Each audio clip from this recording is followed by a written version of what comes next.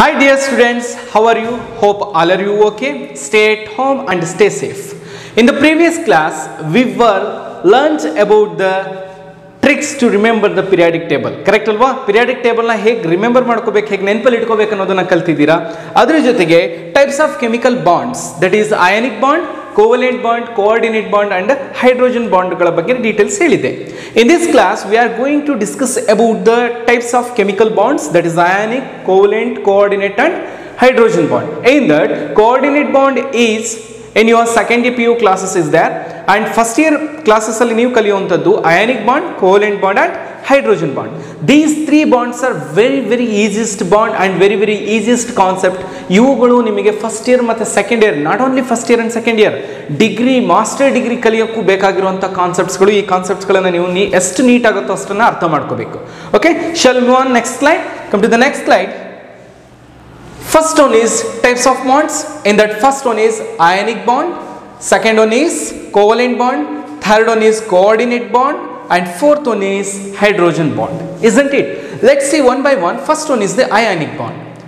First ionic bond, when you see the ionic bond, question will arise. ಏನು question ತಲೆಯಲ್ಲಿ ಬರುತ್ತೆ? What is ionic bond? What is ionic ಅಂತಂದ್ರೆ, look at here dear students, this is what ion, nothing but it is charged particles. Now look at here, this is the ionic bond, this is sodium and this is what chlorine. In sodium, total number of electrons is 11, that is atomic number 11, and chlorine there are 17 electrons. Now look at here, sodium is atomic number is what? 11 and chlorine is atomic number 17. If this sodium loses 1 electron, if it lost 1 electron, then it becomes what? 10 electrons. 10 electrons is what?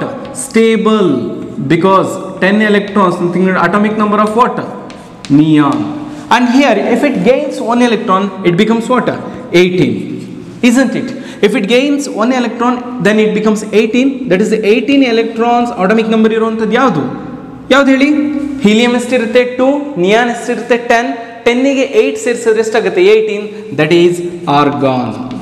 Correct ಅಲ್ವಾ? So ಇಲ್ಲಿ sodium 1 electron loss ಮಾಡಿದ್ರೆ 10 ಬರುತ್ತೆ and chlorine 1 electron gain ಮಾಡ್ಕೊಂಡ್ರೆ 18 ಆಗುತ್ತೆ. Now if it lost 1 electron, ಯಾವುದೇ ಮೆಟಲ್ಸ್ಗಳಾಗಲಿ ಯಾವುದೇ ಆಟಮ್ಸ್ಗಳಾಗಲಿ ತಮ್ಮಲ್ಲಿರುವಂಥ 1 electron R 2 electron ಎಷ್ಟು number of electrons ಕೊಡುತ್ತೋ ಅಷ್ಟು ನಂಬರ್ ಆಫ್ ಪಾಸಿಟಿವ್ ಚಾರ್ಜನ್ನು ತಗೊಳುತ್ತೆ. ಇದು ನೆನಪಲ್ಲಿ ಇಟ್ಕೋಬೇಕು. Now the sodium gives 1 electron, then it becomes what? Na+, because 1 electron ಅನ್ನು ಬಿಟ್ಕೊಡ್ತಿದೆ. Clear? This is what? Electron. Then chlorine, it gains how much electron? 1 electron. 1 electron ನ ಇದು gain ಮಾಡ್ತಿರೋದ್ರಿಂದ ನಾನು ಇಲ್ಲಿ ಬರ್ದಿರ್ತೀನಿ plus 1 electron. That is electrons add ಆದ ತಕ್ಷಣ it becomes what? Cl minus. Now the atomic number, nothing but the electrons in sodium become what? 10 electrons. In chlorine there are 18 electrons. So 18 electrons is the argon, that is stable state ಆಗುತ್ತೆ chlorine ಗೆ, and sodium ಗೆ 10 electrons ಅನ್ನೋದು ಏನಾಗಿರುತ್ತೆ? Stable nature, because it is 10 is atomic number of neon. Neon ಮತ್ತು argon ಅನ್ನೋ ಎಲಿಮೆಂಟ್ಸ್ಗಳು stable ಆಗಿರುತ್ತೆ, 0 group ಅಂತ ಕರಿತೀವಿ, and then these are inert to react with other elements.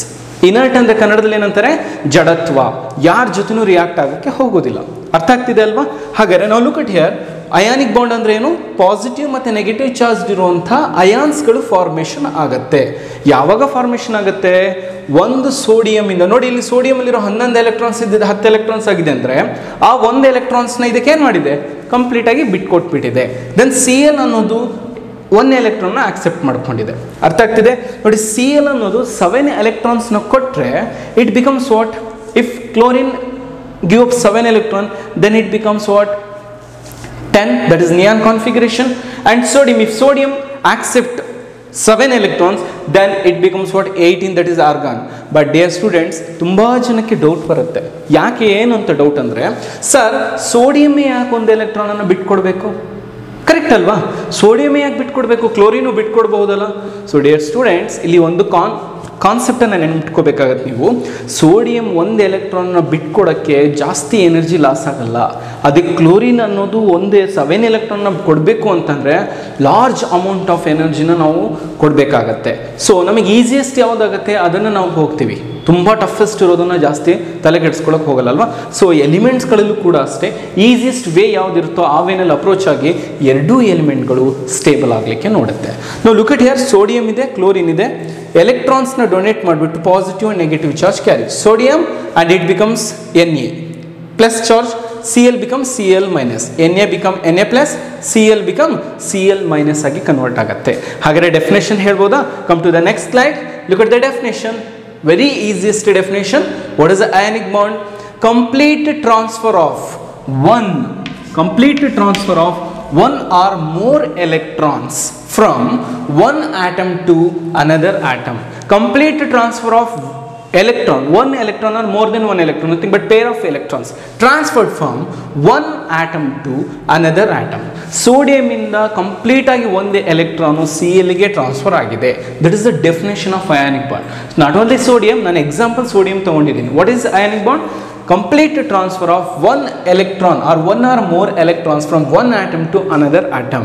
So ಇದನ್ನು ನೀವು ಎಕ್ಸಾಂಪಲ್ ತೊಗೊಳ್ಳಿ. ನಿಮ್ಮ ಫ್ರೆಂಡ್ಸಿಗೂ ನಿಮಗೆ ಎಕ್ಸಾಂಪಲ್ ತೊಗೊಂಡಾಗ ನೀವೇನು ಮಾಡ್ತೀರಾ? ನಿಮ್ಮ ಫ್ರೆಂಡ್ ಬರ್ಡೇಗೆ ನಿಮ್ಮ ಹತ್ರ ಏನಾದರೂ ಗಿಫ್ಟ್ ಕೊಡೋಕ್ಕಾದ್ರೆ ಅಥವಾ ಪೆನ್ ಕೊಡೋದಾದ್ರೆ ಅವರಿಗೆ ಪೆನ್ ಕೊಟ್ಬಿಡ್ತೀರಾ. ಕೊಟ್ಟಿದ್ದ ಪೆನ್ನನ್ನು ಮತ್ತೆ ಯಾವಾಗ ಇಸ್ಕೋತೀರಾ? ಪೆನ್ ಕೊಡು, ನಾನು ಗಿಫ್ಟ್ ಕೊಟ್ಟಿದ್ನಲ್ಲ ಪೆನ್ ಕೊಡು ಅಂತ ಏನಾದ್ರು ಕೇಳ್ತೀರಾ? No, it is what completely transfer. ಒಂದ್ಸಲ ಹೋಯ್ತು ಅಂದರೆ ಮುಗೀತು.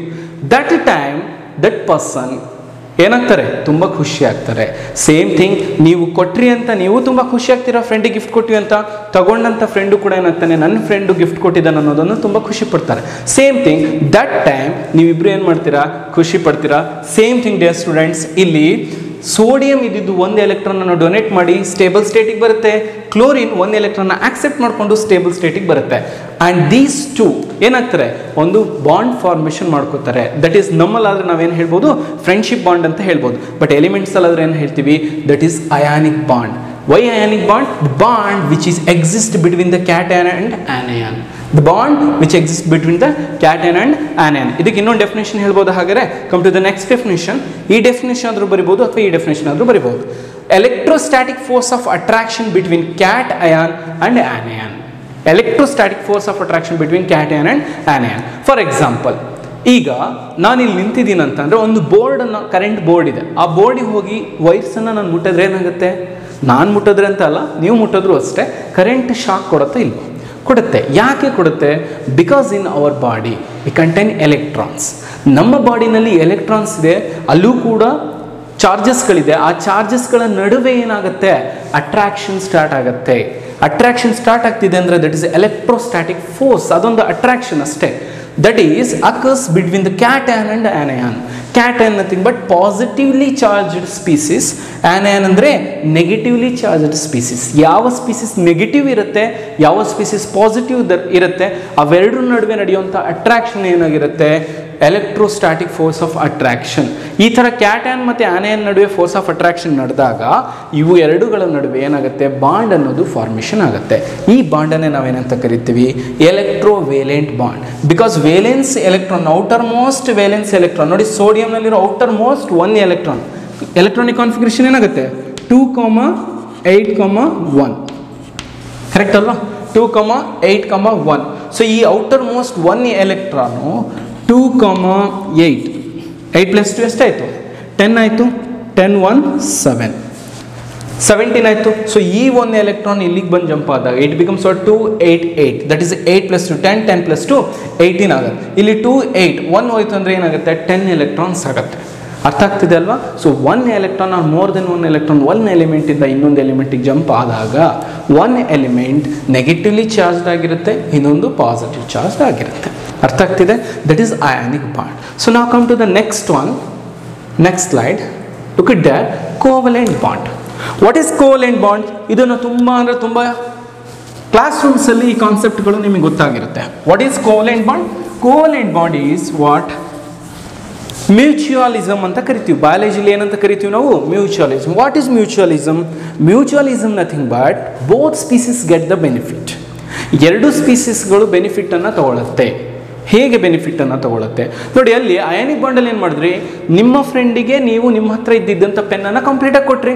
ಸೊ ಆ ಪೆನ್ನನ್ನು ಮತ್ತೆ ವಾಪಸ್ ನೀವು ಕೇಳಿಲ್ಲ. ಕ್ಲಿಯರ್? ಆದರೂ ನಿಮ್ಮಿಬ್ಬರಲ್ಲಿ ಫ್ರೆಂಡ್ಶಿಪ್ ಇದೆ. That is ionic bond. ಆ ಥರ ಅರ್ಥ ಮಾಡ್ಕೋಬೇಕು. ಸುಮ್ಮನೆ ನಿಮಗೆ ಎಕ್ಸಾಂಪಲ್ ಅರ್ಥ ಆಗಲಿ ಅಂತ ಹೇಳ್ತಿರೋದು, ಆಯಿತಾ? So next second one is what? Covalent bond. Covalent. Covalent ಅಂದ್ರೇನು, ತಮ್ಮಲ್ಲಿ ವೇಲೆನ್ಸಲ್ಲಿ ಇರುವಂಥ ಎಲೆಕ್ಟ್ರಾನ್ಸ್ನ ಎರಡೂ ಕೂಡ ಶೇರ್ ಮಾಡುತ್ತೆ. Very simple. ಈಗ ಕ್ಲಾಸ್ ರೂಮಲ್ಲಿ ಕೂತ್ಕೊಂಡ್ಬಿಟ್ಟು ಏನು ಮಾಡ್ತಿರ್ತೀರ ನೀವು, ಒಬ್ಬರು ಬ್ಲೂ ಪೆನ್ನನ್ನು ಯೂಸ್ ಮಾಡ್ತಿರ್ತೀರ, ಇನ್ನು black ಪೆನ್ನನ್ನು use ಮಾಡ್ತಿರ್ತೀರ. Okay, so blue ಪೆನ್ನಲ್ಲಿ ಬರಿತಾ ಕೆಲವರು ಏನು ಮಾಡ್ತಾರೆ, ಹೆಡ್ಡಿಂಗನ್ನು ಬ್ಲ್ಯಾಕ್ ಪೆನ್ನಲ್ಲಿ ಬರಿತಾ ಹೋಗ್ತಿರ್ತೀರ, ಕೆಲವರು ಬ್ಲೂ ಪೆನ್ನಲ್ಲಿ ಹೆಡ್ಡಿಂಗ್ ಬರಿತಾ ಇರ್ತೀರ. ಅವಾಗ ಏನು ಮಾಡ್ತೀರಾ, ಸೊ ನಾನು ಹೆಡ್ಡಿಂಗ್ ಬರಿಬೇಕಾದ್ರೆ ನೀನು ಬ್ಲ್ಯಾಕ್ ಪೆನ್ ಕೊಡು, ನೀನು ಹೆಡ್ಡಿಂಗ್ ಬರಿಬೇಕಾದ್ರೆ ನಾನು ಬ್ಲೂ ಪೆನ್ ಕೊಡ್ತೀವಿ. ಸೊ ಇಲ್ಲಿ ಏನಾಗುತ್ತೆ, ನೀವು ಅವರಿಂದ ಬೆನಿಫಿಟ್ ತೊಗೋತಿದ್ದೀರಾ, ಅವರು ನಿಮ್ಮಿಂದ ಬೆನಿಫಿಟ್ ತೊಗೋತಿದ್ದಾರೆ. ಕ್ಲಿಯರ್? ಅಲ್ಲಿ ನಿಮ್ಮಿಬ್ಬರು ಫ್ರೆಂಡ್ಶಿಪ್ ಆಗ್ತಿದೆ. That is what covalent bond. Very simple. ಅರ್ಥ ಮಾಡಿಕೊಂಡ್ರೆ ತುಂಬ ಈಸಿ, ಕಷ್ಟ ಏನಲ್ಲ. ಕೋವೆಲೆಂಟ್ ಬಾಂಡ್ ಅಂದ್ರೆ ಏನು, both persons shares there what pen. So ಅದು ನಿಮಗೆ ಫ್ರೆಂಡ್ಶಿಪ್ಪಲ್ಲಿ ಅರ್ಥ ಮಾಡಿಸೋದಾದ್ರೆ. ಕೆಮಿಸ್ಟ್ರಿಲ್ ಆದರೆ ಏನಾಗುತ್ತೆ, this is the bond which is formed by the mutual sharing of the electrons between the atoms. Same atoms ಆಗಿರ್ಬೋದು ಅಥವಾ ಡಿಫ್ರೆಂಟ್ ಆಟಮ್ಸ್ ಆಗಿರ್ಬೋದು. ಸೊ ಒಂದು ಕಾರ್ಬನ್ ಆಟಮ್ ಇನ್ನೊಂದು ಕಾರ್ಬನ್ ಆಟಮಿಗೆ ಎಲೆಕ್ಟ್ರಾನ್ಸ್ಗಳನ್ನು ಶೇರ್ ಮಾಡ್ತಿದೆ ಅಂತ ಅಂದರೆ, ಈ ಕಾರ್ಬನ್ ಇದಕ್ಕೆ ಶೇರ್ ಮಾಡುತ್ತೆ, ಈ ಕಾರ್ಬನ್ ಇದಕ್ಕೆ ಶೇರ್ ಮಾಡಿದ್ರೆ ಇದನ್ನು ಏನಂತ ಕರಿತೀವಿ ನಾವು, ಕೋವೆಲೆಂಟ್ ಬಾಂಡ್. ನಾವು look at here the covalent bond. Next diagram. Dear students, this is what hydrogen and hydrogen. So ಹೈಡ್ರೋಜನಲ್ಲಿರುವಂಥ single electron, ಈ ಹೈಡ್ರೋಜನ್ ಇರುವಂಥ ಸಿಂಗಲ್ ಎಲೆಕ್ಟ್ರಾನ್ ಎರಡು ಏನಾಗ್ತಿದೆ, ಬಂದು ಅಪ್ರೋಚ್ ಆಗ್ತಿದೆ. ಲುಕ್ ಅಟ್ ಹಿಯರ್, ಕ್ಲೋಸ್ ಆಗಿ ಅಪ್ರೋಚ್ ಆಗುತ್ತೆ ನೋಡಿ ಈಗ. ಸೊ ಕ್ಲೋಸ್ ಆಗಿ ಅಂದರೆ ಇದ್ರ ಎಲೆಕ್ಟ್ರಾನ್ ಇಲ್ಲಿ ಹಾಫ್ ಶೇರ್ ಆಗಿರುತ್ತೆ, ಇದರ ಎಲೆಕ್ಟ್ರಾನ್ಸ್ ಇಲ್ಲಿ ಶೇರ್ ಆಗಿರುತ್ತೆ. Now these two combines together to form a bond. That bond is covalent bond. Now look at here Cl also. Cl ಅಲ್ಲಿ ಕ್ಲೋರಿನಲ್ಲಿ 17 atomic number, outer most electrons ಎಷ್ಟಿರುತ್ತೆ, 7 electrons ಇರುತ್ತೆ. 7 outer most electrons ಅಲ್ಲಿ look at here 1 2 3 4 5 6 7 ಮತ್ತೆ ಈ ಕಡೆ 7, ಇಲ್ಲಿರುವಂಥ ಒಂದು single electrons, ಇಲ್ಲಿರುವಂಥ ಆಡ್ ನಂಬರ್ ಆಫ್ ಎಲೆಕ್ಟ್ರಾನ್ಸ್ ಎರಡು ಏನಾಗುತ್ತೆ, ಕಂಬೈನ್ ಆಗುತ್ತೆ, ಬಾಂಡ್ ಫಾರ್ಮೇಷನ್ ಆಗುತ್ತೆ. Next look at here, similar to this group CH4 molecule, methane molecule. ಕಾರ್ಬನ್ನಲ್ಲಿ 4 valence electrons ಇರುತ್ತೆ. Each hydrogen contain single electrons. Now look at here, this hydrogen shares 1 electron to this carbon. So ಈ carbon ಈ hydrogen share ಆಯಿತು, ಇಲ್ಲೊಂದು electron share, ಇಲ್ಲೊಂದು electron share, ಈ ಒಂದು electron ಜೊತೆ share ಆಗುತ್ತೆ. ಶೇರ್ ಆಗಿ ಏನಾಗ್ತಿದೆ, ಅಲ್ಲಿ ಬಾಂಡನ್ನು ಫಾರ್ಮೇಷನ್ ಮಾಡ್ಕೊಳ್ಳುತ್ತೆ. ಅದು ಹೇಗೆ ಬರುತ್ತೆ, carbon when you are writing the structure it becomes what, like this, hydrogen, then this become hydrogen, and this is also hydrogen. Now mutual sharing, carbon 1 electron share ಮಾಡ್ತಿದೆ, hydrogen 1 electron share ಮಾಡ್ತಿದೆ. Now these two dots combines together to form a straight line. That line is called as bond, that is covalent bond. Clear ಇದೆ? ಅಲ್ಲಿ ನೋಡಿ, oxygen molecule ಇದೆ, ಜೊತೆಗೆ water H ಇದೆ. Hydrogen ಕೂಡ oxygen ಜೊತೆ share ಆಗ್ತಿದೆ. Dear student, remember one thing, one hydrogen electron is shared with one oxygen and another hydrogen one oxygen. Clear? One electron of oxygen. Remaining ಎಷ್ಟು ಉಳಿಯುತ್ತೆ, 1 2 3 4 4 electrons ಹಾಗೆ ಉಳಿಯುತ್ತೆ. ಅದನ್ನು ನಾವು ಹೇಗೆ ರೆಪ್ರೆಸೆಂಟ್ ಮಾಡ್ತೀವಿ, ಆಕ್ಸಿಜನ್ ಇದೆ, this is what hydrogen and then ಆ 4 ಎಲೆಕ್ಟ್ರಾನ್ಸ್ನ ನಾವು ರೆಪ್ರೆಸೆಂಟ್ ಮಾಡೋದು ಈ ಥರ ರೆಪ್ರೆಸೆಂಟ್ ಮಾಡ್ತೀವಿ. ನಾವು it contains what 2 dots, each dots represents what single electron. ನಾವು ಲುಕ್ ಅಟ್ ಹಿಯರ್, ಇಲ್ಲೊಂದು ಡಾಟ್ಸ್ ಇರುತ್ತೆ, ಇಲ್ಲೊಂದು dots. Clear? And then this is what hydrogen electron. ಹೈಡ್ರೋಜನ್ಗೆ ಎಷ್ಟಿರುತ್ತೆ ಎಲೆಕ್ಟ್ರಾನ್, ಓನ್ಲಿ 1 ಎಲೆಕ್ಟ್ರಾನ್. ನೋಡ್ಲಿಕ್ಕೆ ಒಂಥರ ಮಿಕ್ಕಿ ಮೌಸ್ ಇದೆಯಲ್ಲ, ನೀವು channel ನೋಡ್ತಿರಲ್ವ, Tom and Jerry channel ನೋಡ್ತಿರಲ್ವ, ಆ ಥರ ಮಿಕ್ಕಿ ಮೌಸ್ ಸ್ಟ್ರಕ್ಚರ್ ಇದು. ಈ ಸ್ಟ್ರಕ್ಚರ್ಸ್ ಬಗ್ಗೆ ನಾನು ರೆಗ್ಯುಲರ್ ಕ್ಲಾಸಸ್ಸಲ್ಲಿ ನಿಮಗೆ ಎಕ್ಸ್ಪ್ಲೇನ್ ಮಾಡ್ತಾ ಹೋಗ್ತೀನಿ. ನಾವು look at here, this is what covalent bond. ಹಾಗಾದರೆ ಡೆಫಿನೇಷನ್ ಹೇಳ್ಬೋದಾ? ಏನು ಡೆಫಿನೇಷನ್ ನೋಡಿ, ಹೈಡ್ರೋಜನ್ ಮತ್ತು ಹೈಡ್ರೋಜನ್ ಎರಡೂ ಎಲೆಕ್ಟ್ರಾನ್ಸ್ನ ಶೇರ್ ಮಾಡ್ಕೊಂಡು ಬಾಂಡ್ ಫಾರ್ಮೇಷನ್ ಮಾಡ್ಕೋತಿದೆ. ಇಲ್ಲಿ ಕಾರ್ಬನ್ ಅನ್ನೋದು ಹೈಡ್ರೋಜನ್ಗಳ ಜೊತೆಗೆ ಬಾಂಡ್ ಶೇರ್, ಎಲೆಕ್ಟ್ರಾನ್ ಶೇರ್ ಮಾಡಿ ಬಾಂಡ್ ಫಾರ್ಮೇಷನ್ ಮಾಡ್ಕೊಳ್ತಿದೆ. ಅಲ್ಲೂ ಕೂಡ ಶೇರ್ ಆಗ್ತಿದೆ between what 2 atoms, 2 or more ಆಟಮ್ಸ್ಗಳ ನಡುವೆ. ಇದು ಎಲೆಕ್ಟ್ರಾನನ್ನು ಕೊಡುತ್ತೆ, ಅದು ಎಲೆಕ್ಟ್ರಾನ್ ಕೊಡುತ್ತೆ, ಫ್ರೆಂಡ್ಶಿಪ್ಪನ್ನು ಫಾರ್ಮೇಷನ್ ಮಾಡ್ಕೊಳ್ಳುತ್ತೆ. ಎಸ್, ನಾನು ನಿಮಗೆ ಬ್ಲೂಯಿಂಗ್ ಕೊಡ್ತೀನಿ, ನೀವು ಬ್ಲಾಕಿಂಗ್ ಪೆನ್ ಕೊಡು. ಸೊ ಇಬ್ಬರು ನಡುವೆ ಏನಾಗುತ್ತೆ, ಒಂದು ಬಾಂಡ್ ಫಾರ್ಮೇಷನ್ ಆಗುತ್ತೆ, ಫ್ರೆಂಡ್ಶಿಪ್ ಬಾಂಡ್. ಬಟ್ ನಮ್ಮ ಕೆಮಿಸ್ಟ್ರಿಲಿ ಬರೋದಾದರೆ ಏನು ಹೇಳ್ಬೋದು, ಅದನ್ನು ಕೋವೆಲೆಂಟ್ ಬಾಂಡ್. ಅರ್ಥ ಆಗ್ತಿದೆ? ಹಾಗಾದರೆ ಡೆಫಿನೇಷನ್ ನೋಡುವ. Come to the definition. So covalent bond mutual sharing of electrons between same atoms or other atoms. ಇಲ್ಲಿ ನೋಡಿ, ಎರಡು ಕಾನ್ಸೆಪ್ಟ್ ಹೇಳಿದ್ದಾರೆ. ಏನು? Same atoms R other atoms. What is same atoms? Hydrogen, chlorine, Br, ಈ ಥರ same ಆಟಮ್ಸ್ಗಳಂತ ಕರಿತೀವಿ. ಅದೇ other atoms ಅಂತ ಅಂದಾಗ this is the best example. CH4 1 2 3 4, that is what hydrogen 4 ಇದೆ, ಕಾರ್ಬನ್ ಎಷ್ಟಿದೆ, only 1, that is CH4. This carbon can share 4 electrons to the hydrogen and it forms, hydrogen can share 4 electrons with carbon and they forms a covalent bond. ಅರ್ಥ ಆಗ್ತಿದೆ ಅಲ್ವಾ? So that is what day student ನಾನು ಯಾಕೆ ಇಲ್ಲಿ 4 ಅನ್ನು ಬರೆದಿದ್ದೀನಿ, ಯಾಕೆ 4 hydrogen ಬರೆದಿದ್ದೀನಿ, 5 ಬರಿಬೋದಾಗಿತ್ತಲ್ಲ. ನಿಮಗೆ ನಿನ್ನೆ ಪ್ರೀವಿಯಸ್ ಕ್ಲಾಸಸ್ಸಲ್ಲಿ ಹೇಳಿದ್ದೀನಲ್ವ ನಾನು. ಯಾಕೆ ಅಂತ ಅಂದರೆ because carbon is what 4 valence electron molecule, sorry element. So ಕಾರ್ಬನಿಗೆ ನಾವು 4 ವೇಲೆನ್ಸಿನ ಬರೆಯೋಕ್ಕಾಗೋದು, ಆ ಕಾರಣಕ್ಕೆ 4 ಬರೆದಿದ್ದೀವಿ. ಸರ್ ಬಟ್ ಆಕ್ಸಿಜನ್ಗೆ ಯಾಕೆ 2 ಬರೆದಿದ್ದೀರ, 4 ಬರಿಬಹುದಲ್ಲ. That is valency of oxygen ಎಷ್ಟು 2. ಆ ಕಾರಣಕ್ಕೆ ಅದು 2 ಬಾಂಡನ್ನು ಫಾರ್ಮೇಷನ್ ಮಾಡ್ಕೊಳ್ಳುತ್ತೆ. ಉಳಿದಿದ್ದ 4 ವೇಲೆನ್ಸ್ ಎಲೆಕ್ಟ್ರಾನ್ ಇರುತ್ತೆ, ಅದನ್ನು ಈ ಥರ ಕೂರಿಸ್ಕೊಳ್ಳುತ್ತೆ. ಅರ್ಥ ಆಗ್ತಿದೆ ಅಲ್ವಾ? ಹಾಗಾದ್ರೆ ನೆಕ್ಸ್ಟ್ ಕಾನ್ಸೆಪ್ಟಿಗೆ ಹೋಗೋಣ. Come to the next one is covalent ಬಾಂಡಿಗೆ ಎಕ್ಸಾಂಪಲ್ಸ್ಗಳನ್ನು ನೋಡ್ತಾ ಹೋಗೋಣ. Look at here. So covalent bond formation ಆಗೋಕ್ಕಿಂತ ಮುಂಚೆ ತಲೆಯಲ್ಲಿ ಒಂದು ಐಡಿಯಾ ಇರಬೇಕು. ಏನು ಅಂದರೆ electronegative values for some elements ಅಂತ ನಾನು ಕೊಟ್ಟಿದ್ದೀನಿ. ಕೆಲವೊಂದು ಎಲಿಮೆಂಟ್ಸ್ಗಳ ಬಗ್ಗೆ ಮಾತ್ರ ನಾನು ಕೊಟ್ಟಿದ್ದೀನಿ. ಇಲ್ಲಿ ಏನಾಗುತ್ತೆ ಅಂದರೆ ಡಿಯರ್ ಸ್ಟೂಡೆಂಟ್ಸ್, ಎಲೆಕ್ಟ್ರೋನೆಗೆಟಿವಿಟಿ ಡಿಫ್ರೆನ್ಸ್ ಜಾಸ್ತಿ ಇದ್ದರೆ ಆಯನಿಕ್ ಬಾಂಡ್ ಅನ್ನೋದು ಫಾರ್ಮೇಷನ್ ಆಗುತ್ತೆ. ಎಲೆಕ್ಟ್ರೋನೆಗೆಟಿವಿಟಿ ಡಿಫ್ರೆನ್ಸ್ ಕಡಿಮೆ ಇದ್ದರೆ ಅದನ್ನು ನಾವೇನಂತ ಕರೀತೀವಿ ಕೋವೆಲೆಂಟ್ ಬಾಂಡ್ ಅಂತ ಕರಿತಾ ಹೋಗ್ತೀವಿ. ಸೊ ಇದು ಚೂರು ಹೈಯರ್ ಲೆವೆಲ್ ಕಾನ್ಸೆಪ್ಟನ್ನು ರೀಚ್ ಮಾಡಿಸೋದು ಪ್ರಯತ್ನ ಮಾಡ್ತಿದ್ವಿ. ಅರ್ಥ ಆದರೆ ಅರ್ಥ ಮಾಡ್ಕೊಳ್ಳಿ, ಇಲ್ಲ ರೆಗ್ಯುಲರ್ ಕ್ಲಾಸಸ್ಸಲ್ಲಿ ನಾನು ಅದರ ಬಗ್ಗೆ ಇನ್ ಡೀಟೇಲ್ ಆಗಿ ಕಂಪ್ಲೀಟಾಗಿ ಹೇಳ್ತೇನೆ. ತುಂಬ ಈಸಿ ಕಾನ್ಸೆಪ್ಟ್ ಆ್ಯಂಡ್ ತುಂಬ ಹೆಲ್ಪ್ಫುಲ್ ಆಗುವಂಥ ಕಾನ್ಸೆಪ್ಟ್. ಬಿಕಾಸ್ ಪಿ ಯು ಸಿಯಲ್ಲಿ ನೀವು ಎಷ್ಟು ಚೆನ್ನಾಗಿ ನೀವು ಕೆಲವೊಂದು ಟಾಪಿಕ್ಸ್, ಪಿ ಬ್ಲಾಕ್ ಎಲಿಮೆಂಟ್ಸ್ ಅಂತ ಇದೆ, ಡಿ ಆ್ಯಂಡ್ ಎಫ್ ಅಂತ ಇದೆ, ಎಸ್ ಬ್ಲಾಕ್ ಎಲಿಮೆಂಟ್ಸ್ ಅಂತ ಇದೆ, ಆ ಪ್ರತಿಯೊಂದು ಚಾಪ್ಟರ್ನ ಕಾನ್ಸೆಪ್ಟನ್ನು ನೀವು ಅರ್ಥ ಮಾಡ್ಕೋಬೇಕಂದ್ರೆ ಈ ಎಲೆಕ್ಟ್ರೋನೆಗೆಟಿವಿಟಿ ಕಾನ್ಸೆಪ್ಟ್ ನಿಮಗೆ ನೀಟಾಗಿ ಗೊತ್ತಿರಬೇಕು. ಇನ್ 10th standard you studied that down the group electronegativity decreases. Clear? Down the group electronegativity what it is decreases. ಕೆಲವೊಂದು ಎಲಿಮೆಂಟ್ಸಲ್ಲಿ ಜಾಸ್ತಿ ಆಗ್ತಾ ಹೋಗುತ್ತೆ, ಎಕ್ಸೆಪ್ಷನಲ್ ಅದನ್ನು. Okay, down the group electronegativity what decreases, along the period electronegativity increases. ನಾವು look at here, this is what hydrogen 2.20, down the group ನೋಡಿ 0.98, 0.90, 0.82. ಏನಾಗ್ತಿದೆ ಇಲ್ಲಿ? Decrease ಆಗ್ತಾ ಇದೆ. ಅದೇ ಅಲಾಂಗ್ ದ ಪೀರಿಯಡ್ ಬನ್ನಿ, lithium, beryllium, boron, carbon, nitrogen, oxygen, fluorine ಇಷ್ಟೇ ಕೊಟ್ಟಿರೋದು. ಲುಕ್ ಅಟ್ ಹಿಯರ್, ಲಿಥಿಯಂ 0.98, ಅದೇ ಬೆರಿಲಿಯಂ ಅಂದರೆ 1.57, ಬೋರಾನ್ ಅಂದರೆ 2.04, ಕಾರ್ಬನ್ ಅಂದರೆ 2.55, ನೈಟ್ರೋಜನ್ ಅಂದರೆ 3.04, ಆಕ್ಸಿಜನ್ ಅಂದರೆ 3.44 ಆ್ಯಂಡ್ ಫ್ಲೋರಿನ್ ಅಂದರೆ 3.98. ಸರ್ ಹಾಗಾದರೆ ಈ ಎಲೆಕ್ಟ್ರೋನೆಗೆಟಿವಿಟಿ ಅಂದರೆ ಏನು? ತುಂಬ ಜನಕ್ಕೆ ಏನೋ ವ್ಯಾಲ್ಯೂಸ್ ಹೇಳ್ತಿದ್ದೀರಾ, ಆದರೆ ಈ ವ್ಯಾಲ್ಯೂಸಿಗೆ ಈ ಎಲೆಕ್ಟ್ರೋನೆಗೆಟಿವಿಟಿ ಅಂದರೆ ಏನಂತ ಡೌಟ್ ಬರಬಹುದು. What is electronegativity? It is tendency to attract the electron ಅಷ್ಟೇ. ಅಂದರೆ ಇನ್ಕಮಿಂಗ್ ಎಲೆಕ್ಟ್ರಾನ್ಸ್ನ ಅಟ್ರಾಕ್ಟ್ ಮಾಡುವಂಥ ಕೆಪಾಸಿಟಿ, ಇನ್ಕಮಿಂಗ್ ಎಲೆಕ್ಟ್ರಾನ್ಸ್ನ ಅಟ್ರಾಕ್ಟ್ ಮಾಡುವಂಥ ಕೆಪಾಸಿಟಿ. ಡೌನ್ ದ ಗ್ರೂಪ್ ಹೋದ ಹಾಗೆ ವ್ಯಾಲ್ಯೂಸ್ ಡಿಕ್ರೀಸ್ ಆಗ್ತಾ ಹೋಗುತ್ತೆ. ವ್ಯಾಲ್ಯೂಸ್ ಡಿಕ್ರೀಸ್ ಆಗ್ತಿದೆ ಅಂತಂದರೆ ಎಲೆಕ್ಟ್ರಾನ್ನ ಅಟ್ರಾಕ್ಟ್ ಮಾಡುವಂಥ ಕೆಪಾಸಿಟಿ ಆ ಎಲಿಮೆಂಟಿಗೆ ಏನಾಗ್ತಿರುತ್ತೆ? ಕಮ್ಮಿ ಆಗ್ತಾ ಇರುತ್ತೆ. ನಾವು ಲುಕ್ ಅಟ್ ಹಿಯರ್, ಲಿಥಿಯಂ ಮತ್ತು ಸೋಡಿಯಂ ಇದೆ, then come to here fluorine ಇದೆ, ದಟ್ ಇಸ್ 3.98 ಇದೆ, ಆ್ಯಂಡ್ ದೆನ್ ಕ್ಲೋರಿನ್ 3.16 ಇದೆ. ಡೌನ್ ದ ಗ್ರೂಪ್ ಏನಾಗ್ತಿದೆ? ವ್ಯಾಲ್ಯೂಸ್ ಡಿಕ್ರೀಸ್ ಆಗ್ತಿದೆ. 3.98 ಇದ್ದಿದ್ದು 3.16 ಆಗ್ತಿದೆ. ಹಾಗಾದರೆ ಫ್ಲೋರಿನ್ ಮತ್ತು ಕ್ಲೋರಿನಲ್ಲಿ ಮೋಸ್ಟ್ ಎಲೆಕ್ಟ್ರೋನೆಗೆಟಿವ್ ಯಾವುದು? ಫ್ಲೋರಿನ್. ಅಟ್ರಾಕ್ಟ್ ಮಾಡೋ ಕೆಪಾಸಿಟಿ ಅದಕ್ಕೆ ಜಾಸ್ತಿ ಇರುತ್ತೆ. ಬಟ್ ಅಲ್ಲೊಂದು ಎಕ್ಸೆಪ್ಷನಲ್ ಇದೆ, ಅದನ್ನು ನೆಕ್ಸ್ಟ್ ನಾವು ಹೇಳ್ಬೋದು. ಏನು ಎಕ್ಸೆಪ್ಷನಲ್ ಅಂದರೆ ಕ್ಲೋರಿನಿಗೆ ಕೆಲವೊಂದು ಕೆಪಾಸಿಟಿಗಳು ಜಾಸ್ತಿ ಇರುತ್ತೆ. ಬಿಕಾಸ್ ಕ್ಲೋರಿನ್ ಈಸ್ ಆಟೋಮಿಕ್ ಸೈಜಲ್ಲಿ chlorine is quite bigger then what fluorine. So ಅದು ಬಿಟ್ಟು ನೆಕ್ಸ್ಟ್ ಕ್ಲೋರಿನ್ ಮತ್ತು ಬ್ರೋಮಿನಿಗೆ ಬನ್ನಿ. ಕ್ಲೋರಿನ್ ಇಟ್ ಈಸ್ ವಾಟ್ 3.16 ಇದೆ, ಬ್ರೋಮಿನ್ ಅನ್ನೋದು 2.96 ಇದೆ. ಡೌನ್ ದ ಗ್ರೂಪ್ ಎಲೆಕ್ಟ್ರೋನೆಗೆಟಿವಿಟಿ ಏನಾಗ್ತಿದೆ? ಡಿಕ್ರೀಸಸ್. ಹಾಗಾದರೆ ಕ್ಲೋರಿನಿಗೆ ಎಲೆಕ್ಟ್ರಾನ್ಸ್ನ ಅಟ್ರಾಕ್ಟ್ ಮಾಡೋ ಕೆಪಾಸಿಟಿ ಏನಾಗಿರುತ್ತೆ? ಜಾಸ್ತಿ ಇರುತ್ತೆ ಕಂಪೇರ್ ದೆನ್ ವಾಟ್ ಬ್ರೋಮಿನ್. ಅರ್ಥ ಆಗ್ತಿದೆ ಅಲ್ವಾ? Easy ಇದಲ್ವಾ concept? ಹಾಗಾದರೆ ಈಗ ನೋಡಿ, ಯಾವುದೇ ಒಂದು ಅಯಾನಿಕ್ ಬಾಂಡ್ ಫಾರ್ಮೇಷನ್ ಆಗಬೇಕು ಅಂತಂದರೆ either metal and non metal ಕಾನ್ಸೆಪ್ಟ್ಗಳು ಗೊತ್ತಿರಬೇಕು, ಇಲ್ಲ ಎಲೆಕ್ಟ್ರೋನೆಗೆಟಿವ್ ಕಾನ್ಸೆಪ್ಟ್ ನಿಮಗೆ ಗೊತ್ತಿರಬೇಕು. ನಾವು ಲುಕ್ ಅಟ್ ಹಿಯರ್, ಒಂದು ಕ್ವಶನ್ ಕೇಳ್ತೀನಿ ನಿಮಗೆ. This kind of questions will arises in your competitive examination, that is neat and JEE exam ಅಂತ ಬರುತ್ತಲ್ಲ ಅದರಲ್ಲಿ. ನೋಡಿ, NaCl, okay, this is what NaCl and lithium fluoride, NaCl and lithium fluoride, or NaCl and then NaBr, NaCl and NaBr.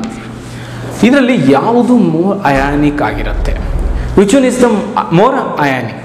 So Na ಮತ್ತು ಸೋಡಿ chloride ಅಂತ ತಗೊಂಡಾಗ sodium is what, that is what, ಎಷ್ಟಿದೆ sodium ಇಲ್ಲಿ? 0.90 ಇದೆ. Sodium is what 0.90. ಅದೇ ಕ್ಲೋರಿನಿಗೆ ಎಷ್ಟಿದೆ?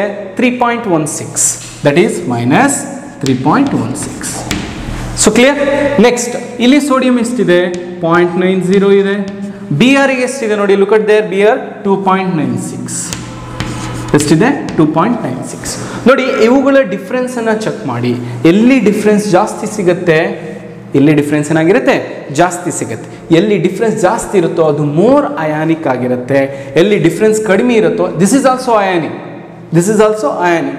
But ಇದಕ್ಕಿಂತ ಕಡಿಮೆ ವ್ಯಾಲ್ಯೂಸ್ಗಳು ಬರ್ತಾ ಹೋಯಿತು ಅಂದರೆ that is what covalent bond formation ಆಗಿರುತ್ತೆ. ಇದನ್ನು ನಿಮಗೆ PU ಕ್ಲಾಸಸ್ಗಳನ್ನು ಮಾಡಬೇಕಾದ್ರೆ ಕಂಪ್ಲೀಟಾಗಿ ಅರ್ಥ ಆಗ್ತಾ ಹೋಗುತ್ತೆ. ಕ್ಲಿಯರ್, ಅರ್ಥ ಆಗಿದೆ ಅಂತ ಅನ್ಕೋತೀನಿ. ಹಾಗಾದ್ರೆ ನೆಕ್ಸ್ಟ್ ಕಾನ್ಸೆಪ್ಟಿಗೆ ಹೋಗುವ. Come to the next concept, that is what, which bond? That is hydrogen bond. What is hydrogen bond? Hydrogen bond, ಹೈಡ್ರೋಜನ್ಗಳು ಇನ್ನೊಂದು ಎಲಿಮೆಂಟ್ಗಳ ಜೊತೆಗೆ ಬಾಂಡ್ ಫಾರ್ಮೇಷನ್ ಆಗಿದ್ರೆ ಅದನ್ನು ಹೈಡ್ರೋಜನ್ ಬಾಂಡ್ ಅಂತ ಕರಿತೀವಿ. ನಾವು look at here, this is what water molecule, this is what oxygen, ಇದೇನಾಗಿದೆ ಇದು oxygen, ಇದು hydrogen, then this is also hydrogen, ನಡುವೆ ಇರುವಂಥದ್ದು ಏನು ಇದು ಬಾಂಡ್. ಓಕೆ, ಸೊ ಇದು ಬಾಂಡ್. ಸಿಮಿಲರ್ ಇಲ್ಲೇನಿದೆ ಆಕ್ಸಿಜನ್ ಇದೆ, ಇಲ್ಲಿಂದ ಇಲ್ಲಿಗೇನಿದೆ ಹೈಡ್ರೋಜನ್ ಇದೆ. ಸಿಮಿಲರ್ ಇಲ್ಲೇನಿದೆ ಹೈಡ್ರೋಜನ್ ಇದೆ. So this is what H2O, that is also H2O. ಇವುಗಳ ನಡುವೆ ಲುಕ್ ಅಟ್ ಹಿಯರ್, ಇಲ್ಲಿ ಕಾಣ್ತಿದೆ ಅಲ್ವಾ ನಿಮಗೆ ನೋಡಿ, ಈ ಥರ ಡಾಟ್ಸ್ಗಳನ್ನು ರೆಪ್ರೆಸೆಂಟ್ ಮಾಡಿದ್ದೀವಿ. This dots is what, that is hydrogen bond.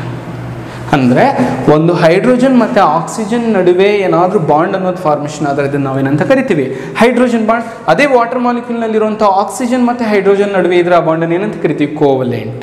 Sir ಇದು ಒಂದು ಕಾನ್ಸೆಪ್ಟ್ ಸ್ವಲ್ಪ ಡಿಫ್ರೆಂಟ್ ಇದೆಯಲ್ಲ ಅಂತ ಅನ್ಸುತ್ತೆ. ಕ್ಲಿಯರ್, ನಿಮಗೆ ನಾನು ಹೇಳಿದ್ದೆ ಹೈಡ್ರೋಜನ್ ಬಾಂಡ್ ಅಂದರೆ nothing but hydrogen should attached with, ಡೈರೆಕ್ಟಾಗಿ ಅಟ್ಯಾಚ್ ಆಗಿರಬೇಕು. Hydrogen should attach with, look at here hydrogen, it should attach with either nitrogen, ಇದರ್ ಆಕ್ಸಿಜನ್ ಆರ್ ಫ್ಲೋರಿನ್.